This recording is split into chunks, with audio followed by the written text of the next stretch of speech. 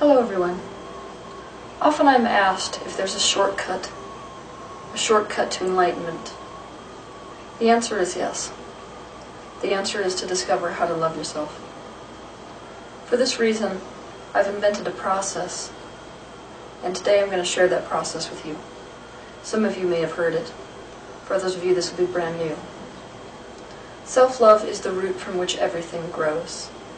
Every spiritual practice is dedicated towards one thing, and that is loving yourself.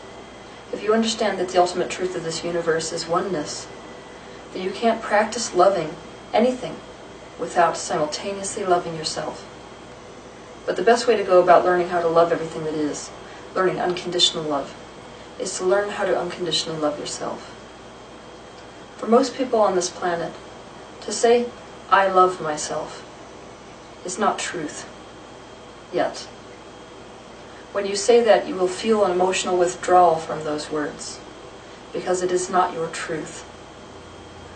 And so, we invented this process, myself and my guides, to help people to line up with self-love quickly. This process begins with a commitment. The commitment is for 1 year you are going to live your life according to one question. It will be your mantra every moment of every single day. So you get out a calendar and you mark today, and then you mark 365 days from today. And all the days in between, you live your life according to the question, what would someone who loved themselves do? Right now, in the current life that you're living, you're struggling with your decisions.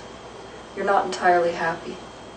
The reason is, you are making your decisions based on criteria other than what you would do if you truly loved yourself. Asking yourself what would somebody who loved themselves do, receiving the answer, and then doing it, is how you're going to get everything that you want in this life. I've spoken quite often about the fact that you could think of life kind of like a current. Upstream is an aspect of resistance. Downstream is an aspect of allowing, and everything you want is downstream.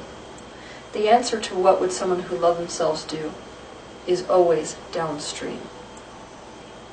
And so, if you're constantly going downstream, you can do no other than to line up with your personal joy, the perfect partner if that's what you want, all the career success and purpose you could possibly hope for. You are going to ask yourself, what would someone who loved themselves do any time you have to make a decision, no matter how small or large? You're going to ask yourself this question whenever you have a spare minute where you have the opportunity to decide what to do with your time. Basically, all day, every day, for an entire year, you are going to live your life according to this one simple question. When you ask this question, the answer will come to you immediately. It will come as an immediate flash of intuition. I want to talk to you for a minute about intuition. Intuition is defined as immediate insight or understanding without conscious reasoning. Many of us have learned to tune out or to ignore our own intuition. Most of us have received negative messages from our parents, teachers, or peers which caused us to doubt our own intuition. By this point in your life, your intuition has most likely been obscured by the fears and beliefs that you have erected in front of it. But the good news is, though we may shut out the messages we receive from our true self, the true self continues to give them. So it is impossible to lose intuition. Intuition comes with a feeling of correctness and affirmation. It will come as a sudden knowing, a gut feeling, a thought, an image, an emotion, or a bodily sensation. It will be a quiet, clear, and often quick impression. Even if the message of intuition is about something negative, it will come across as being delivered in a neutral tone. This is because genuine intuitive guidance comes from the highest of perspectives, a place of love and freedom where fear does not exist. So if strong negative emotion is involved with an intuition, you should always be suspicious that you are either dealing solely with fear or that you have clouded an intuition with fear. Don't be worried that you're not going to know the answer to the question. When you're facing a decision and you ask yourself, what would someone who loved themselves do? You will get the answer immediately. It will be a quick flash of intuition. So this process, less than getting that intuition, is more about having the balls to act on that intuition.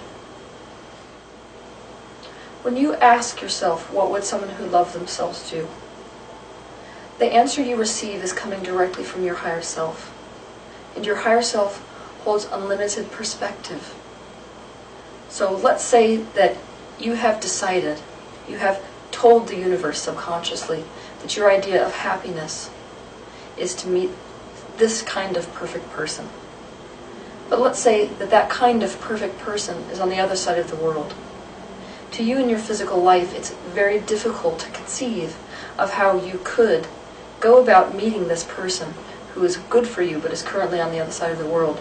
But from infinite perspective, from source perspective, it's no more difficult than it is for you to take an ant from one room to the next room. And so when you ask yourself the question, what would someone who loved themselves do? You're actually allowing the universe to take you along the quickest route between where you are and what you have asked for. You may not know why that's the answer. When you ask what would someone who loved themselves do and you receive the answer, you won't know why that's the answer. But you must understand that the universe knows much more than you do from your limited perspective about what is in line with your highest good. So, for example, let's say you're in the grocery store and you ask yourself, apple or orange? What would someone who loved themselves do? And the answer is apple. Okay, now you're just going to act on it. You're going to eat the apple. Right now you don't know why that's the answer. But your infinite, eternal self understands all the biochemical balance that is taking place within your body. And it understands that what's in line with your highest good and your joy is whatever is making up the apple versus the orange. So like I said before, the action part of this process is the one that takes some courage. This is how it's going to go. You're going to heed your intuition and go in the direction of whatever is in line with self-love. For example, let's say you're at home and you have a million things you could be doing, but you can't decide what the priority is. You're going to ask yourself, what would someone who loved themselves do? And if the answer is go take a bath, you're going to go take a bath. If the answer is clean the house, you're going to clean the house. You will know if the action you were told to take is correct and in line with intuition instead of rationalization based on how you feel. Even if you are afraid to act on the intuition, the idea of the action and subsequent taking of that action will emotionally feel like relief. Relief feels good, so taking the action will feel good if you have listened to your intuition and made a decision based on self-love. I want to stress to you that you are going to ask this question relative to every single moment of your life, especially decisions, no matter how mundane, no matter how important.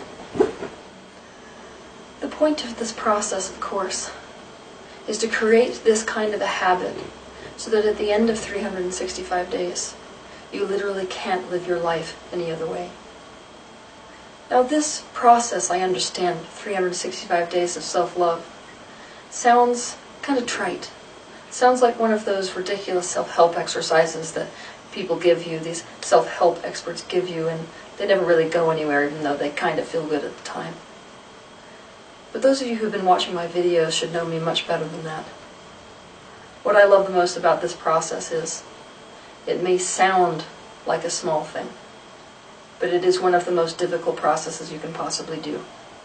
The reason is when you begin to go in the direction of self-love, every single thing that is in the way of your enlightenment, every single thing that is in the way of love in general in your life will come to the surface. You will be facing more of your demons than you can possibly imagine as a result of applying this process to your life. But If you continue to ask yourself, what would someone who loved themselves do? Instead of running up against those demons, you will flow around them. This process is the quickest route to get you to enlightenment, the quickest route to get you to self-love. So go try it out, and have a good week.